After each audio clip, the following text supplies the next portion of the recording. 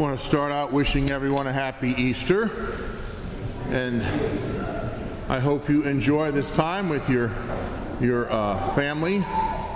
As we get older, our family starts to shrink, and they have gone to heaven ahead of us, and so we need to work hard so we can get to heaven too and stay connected to the family. Now, as we look at the liturgy and what it teaches us, one of the lines in the liturgy is, "In dying you destroy our death, and rising you restore our life. Lord Jesus, come in glory." So let's think about that for a minute. The Pharisees thought they had a victory over Jesus. And the crucifixion, from the physical perspective, would appear to be a victory over Jesus. But on the spiritual level, it was the exact opposite. It was the victory of Jesus over the serpent. And one of the things I like about Mel Gibson's movie, The Passion of Christ, is how when Jesus dies, there's a teardrop, presumably from God the Father, coming down from heaven. And when it hits, the figure that represents Satan begins to scream. The Pharisees don't, because they haven't figured out what's coming yet. But the death of Jesus is the greatest moment in human history. It is the moment that our sins are atoned for and the debt is paid, and we now have a chance to return to paradise. As Jesus was on the cross, he said to the good thief, "Today you'll be with me in paradise." So as we follow what happens, of course the resurrection is obviously a physical and spiritual victory. And that's, when the Pharisees get really upset, because when the soldiers, who are a third party, disinterested, show up and say, "We got a problem there, Caiaphas. The angels showed up, and we're not about to fight angels. We don't have the equipment to deal with these guys that shine like lightning and roll back the stone and sit on it." It says in Scripture they became like dead men. The mighty Roman legions. There was probably about 160 of them there with swords, ready. If they probably calculated out, if the disciples come and bring friends, we're going to be ready for anything. So they weren't ready for the angel. They weren't ready for Christ to rise from the dead. So the Pharisees now have a special moment where they can say, "Okay, we got it wrong. We need to repent and accept Jesus as the Messiah." That's not what they do. They double down in the hardness of their hearts. And they tell the soldiers, "All right, we're going to give you a whole lot of money. You go and you tell everyone that you fell asleep and the disciples came and stole the body. And if Pontius Pilate hears about it, we will clear it up for you." Because you know what happens if you're a Roman soldier and you fall asleep on guard duty, you merely get executed for that. So that's what they were scared of. So the disinformation, as it were, the lie, the controlling of the message by the serpent and his assistants begins. The denial of the resurrection, paid for by the Pharisees and distributed through the Roman soldiers, that he didn't really rise from the dead. But did it work? No. The truth still comes out. And the successors of the Pharisees are this little thing called social media, which sounds so innocent. Social media, what is that, two people talking? Sounds nice. Well, it's more than that. There's a lot of aspects of social media that are under control of the serpent. And so they attack the family. The attack on God, on the church, on mothers and fathers and children in the womb and outside the womb, the natural order of the family established by God of a man and a woman, all under attack in our modern world. And where do you think it comes from? Hell. That's where it comes from. Where else would an attack on mothers and fathers and babies inside the womb and outside the womb, attack on God and the church come from? So as we look at what happens, we see the persecution of the church. And in the book of the Acts of the Apostles, St. Paul, who has supported the execution and martyrdom of St. Stephen and is increasing the persecution of the church, on his road to Damascus, Jesus shows up and knocks him off the horse with blinding light. And he says, "Why are you persecuting me?" And he's like, "Well, who are you?" "I am Jesus of Nazareth, whom you're persecuting." So what was he doing? Was he persecuting Jesus? He was attacking the church, the disciples, the followers of Jesus, the people who were proclaiming Jesus is risen, and the gospel. And Jesus took that as an attack on himself. Jesus says in Matthew 25, "Whatsoever you do to the least of my brothers, you do unto me." So what do you think is going to happen to the modern successors of the Pharisees, the deniers of the resurrection, the attackers of the church, the attackers of the truth of the church, the attackers of the family of God, that says a family is a man, a woman, and a baby? They're in big trouble. And so they think they are winning because they have such power in the media, but they're not. They're destroying themselves and their soul in the process, because these little weasels that hide behind the internet with their little attacks eventually, because everything that you see on the internet and the news and the media, wherever, that attacks God, attacks the church, attacks the teaching of the church, attacks mothers and fathers and family units, children, they will have to answer. What does Jesus say? "I will hold you accountable for every idle word that you speak." Man is held accountable for every idle word. So I got to even worry about my idle words, especially with New Jersey vocabulary. So now think about these guys that are directly, intentionally attacking God, the family, mothers, fathers, children, and the church. Not good for them, because the way God has it set up, the more they attack us, the stronger we get, and the more they destroy themselves. So the persecutors of the church, the ones that killed the Christians, that didn't repent before they died, where are they now? How are they doing in eternity? Not so good.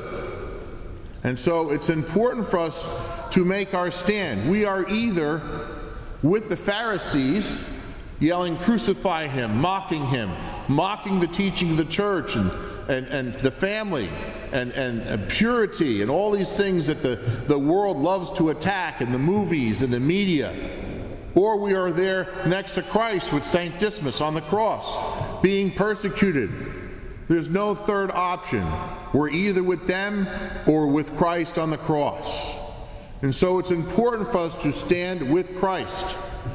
Christ promises that if we deny him before men, he will deny us before the Father in heaven and the angels when he comes. But if we acknowledge him before men, he will acknowledge us with God the Father and the angels when he comes at the end. So the victory of Christ on the cross is the destruction of the debt of sin. And so our souls are cleansed, because we only get one soul. Now we get a new body at the resurrection, but the same soul, the soul is cleansed by the blood of the Lamb. It says in Revelation, we will walk following the Lamb in white robes. That's one of the reasons I wear this white robe, the alb, washed clean by the blood of the Lamb. So the resurrection of Christ is our resurrection. Because when he came out of the tomb on Easter Sunday, he is the first man of the new world. Remember when God created Adam, it was a new world. And that was the beginning. That was paradise, the Garden of Eden. Jesus says in the scripture, there will be a new heaven and a new earth. St. Peter says the old one will be destroyed by fire in his epistle. So the first man, the firstborn of the dead, the first man of the new world is the new Adam, Christ. Mary is the new Eve, our spiritual mother. And so we want to be part of the new world. The new heaven and the new earth, the new paradise that was won for us by the precious blood of Christ, every drop that he shed for love of us. And the resurrection, when he comes out of the tomb, that's our resurrection. That's our hope. That's our new life. So that we become one with him, then on the last day we will rise from the dead. And we will have glorified bodies like his. Now the bad guys, they got a problem. You look in the book of Daniel, it says that those who lead the people astray from God will arise in everlasting horror and disgrace. So, some of you may have watched that silly show, The Walking Dead, The Wandering Dead. They wander in and out of Atlanta, apparently. But in any event, those are fake zombies, but the real ones are coming. The bodies of the damned. The opposite of the glorified body of the saved. The bodies of the saved will be beautiful, youthful, healthy forever, never to die, incapable of suffering pain, filled with light. Guess what the bodies of the damned are? The opposite, filled with darkness, ugliness, separation from God, a physical manifestation of the darkness and ugliness and evil of sin that has filled their soul by their lifetime choice to reject God and the gospel and the resurrection of Christ. Very frightening for them. And so that's why we need to pray for them. We need to hope for them to change, because it's a horrible fate. So as we celebrate the resurrection, we need to say, his resurrection is my resurrection.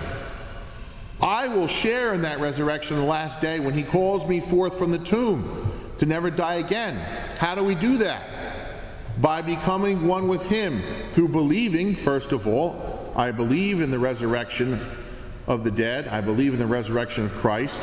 Through baptism, the water that flowed from his side on the cross points to the sacrament of baptism, the new birth, the precious blood that flows from his side pointing to the Holy Communion. So when we receive Holy Communion, our body and blood and his body and blood become one. So we have his resurrected body connected to ours. We have his divinity connected to our humanity through baptism and faith and Holy Communion. And so his Holy Spirit united with our human soul. That's the beauty of the sacraments, the beauty of the faith. And the way we maintain it, the way we are ready to live the life of the next world, is through a life of daily prayer, a life of humble obedience and submission to God. So the bad guys have a problem. They have hardness of heart. I was thinking about it last night at the vigil about Pharaoh and the Pharisees. What's their problem? Pride and anger. So why in his right mind would the Pharaoh have his Egyptian soldiers follow Moses' people down into the bottom of the Red Sea? I mean, you would think, hey, they about wiped out Egypt with the death of the firstborn, the plagues, the darkness, all that stuff, and you want to go after this guy? Because he was filled with rage. When we get angry, we do dumb things. When we get filled with pride, we make stupid and sinful decisions. The best decisions I've ever made in my life has been when I was being patient and humble and asking the Lord for guidance. When we react with doubt, keeping God out of the decision, and we react with passion and anger and pride, without patience, we do dumb things. All you got to do is think about, when have I made big mistakes? Was it connected with faith in God or doubt? Was it connected with pride and anger and patience? No.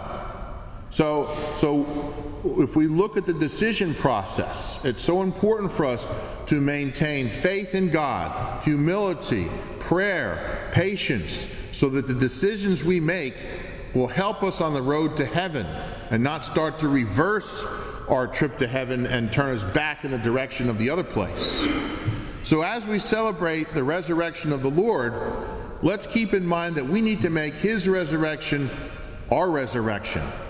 And there's only one way to do it: through humble obedience and being a humble servant of God who prays, who keeps the Ten Commandments and remembers them and lives by them. When we go to confession for sins committed after baptism, restore ourselves. Divine Mercy Sundays coming up next week. I'll talk a little more about that next week. So it's important for us, as we celebrate the resurrection, to remember our baptismal promises. In a moment, we're going to renew them. The renunciation of Satan and sin. And when I sprinkle you with the holy water, you're supposed to make the sign of the cross. And people have been a little confused at the last couple of Masses. I'm sprinkling, they just stand. You make the sign of the cross when you get hit with the holy water, okay? Because you're renewing your baptismal promises. To renounce sin and Satan, to accept belief in God the Father Almighty, in Jesus Christ, and in His Holy Catholic Church. So let's do our best to benefit from our faith in the resurrection.